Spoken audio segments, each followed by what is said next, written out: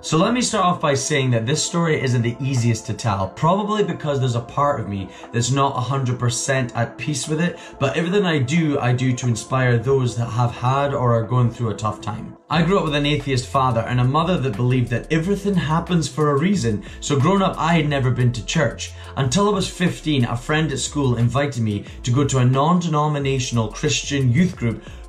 And by God, I needed some friends. And this happened in an era of my life where hormones were flying about, High School Musical came out, and I could not stop fantasizing about Zac Efron. You too? And with all that going on, I started to learn about God, Jesus, Christianity, which then led to me being part of the congregation. And going to church on Sundays, I realized that my life sucked. I wasn't baptized, my whole family were going to hell, and my love for Zac Efron was an abomination. But God, I love him. I mean, look at him. You understand, right? For the next 6 years, I had built up a relationship with the church. I even tried to save my little brother and sister's soul by taking them to Sunday school, and I volunteered everywhere I could, thinking that all these good deeds would cover up the fact that I was a sodomite, and God might let my family into the golden gates of heaven because of all the good I had done here. Fast forward to the age of 21, and I went over to America to work for a very famous mouse. And while I was there, I must have absorbed too much pixie dust because I flew out that closet as quick as you could say Mickey.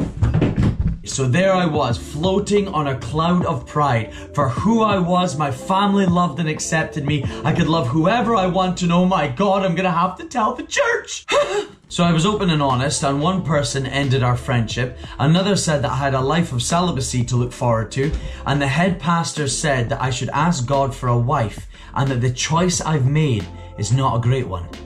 Choice? What choice? At that time, I would have chosen to be straight. I would also like to tell you that I grabbed my rainbow fan and I sashayed the hell away out of there, but I didn't. So a year later, I'm sitting in church on a Sunday and I'm listening to a sermon about how women should not preach in church and should stay silent in the house of God by a female pastor. Are you for real? I was done. I couldn't take it anymore. The hypocrisy, the judgment, the denial for my love for Zac Efron, the way that people cherry-picked Bible verses that they liked but ignored the ones that made them out to be sinners. Because if we were to follow the Bible down to a T, we're all sinners. Genesis 38:10, he wasted his seed on the ground in order not to give offspring to his brother, which is displeasing in the sight of the Lord. So that means no more love with a glove or special you time. Leviticus 19:19, you shall not wear a garment upon two kinds of material mixed together. So if you shop at Primarni, you're goosed. Divorce, horoscopes, wearing gold, letting people into church without testicles, it goes on and on. God, I hope hell's got Wi-Fi. So I walked out of the church that day and never returned.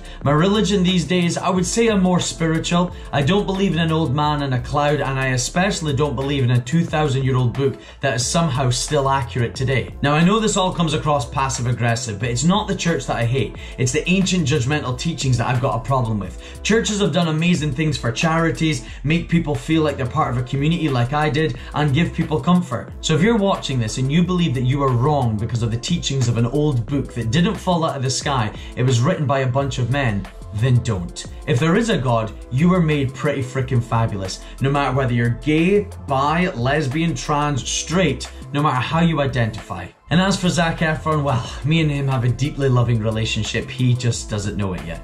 You're fine the way you are.